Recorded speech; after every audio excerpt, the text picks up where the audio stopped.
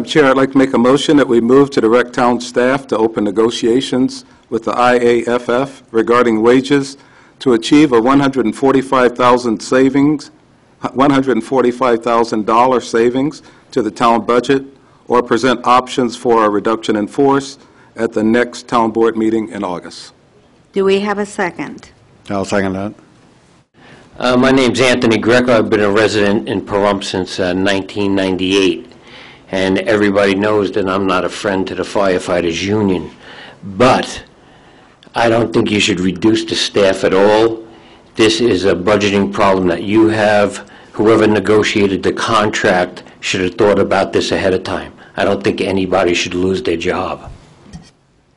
My name is DJ Sproul, and I'm an Eagle Scout candidate and hopefully a future fire cadet. And I came here this evening to support the Pahrump Fire Department.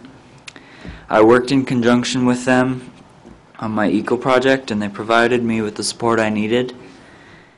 And they provide a valuable service to this community, put their lives on the line for the safety of our families, and they deserve the respect of our community. They are already overworked, and to cut jobs would be a big mistake.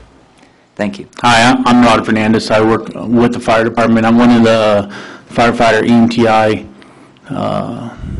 employees that work at the station. Maybe you don't know what it is that we do, and maybe you guys should be a little bit more informed. I'm not really up on the political part of this. I really try to stay out of this, but I'll tell you from the street part. I work the street out in Pahrump every day. You know, I was on the street yesterday. We did over 30 calls in the town of Pahrump. We did a number of transports. We do a number of fire calls. We do more things than you guys are ever advised of. And we have 9 guys on shift. We go to a house fire with 4 guys. 4. And then you're talking 140,000? You're asking us to give you concessions on 140,000? I just want to be safe. I want to go home to my family, just like the rest of these guys want to. But the only thing we've asked that they open negotiation because of some things that have happened, and that's what we'd like them to do. We're not talking about cutting jobs. We're saying talk to each other. Work it out, guys. Fix it for us so we don't have to do something that we don't want to do. Thank you. I personally don't want to have to cut jobs, but we have to live within the funds that we have.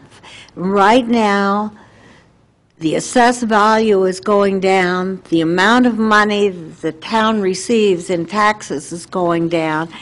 And the percentage of people that actually pay their ambulance bills is increasing like crazy. When I see numbers of $386,000, or to be exact, $385,928 and 1/4 of people that don't pay their bills. This is what's happened in the past couple of months. We used to have about $250,000 in unpaid bills. Call for the vote. All those in favor signify by saying aye. Aye. Motion carries 4-0.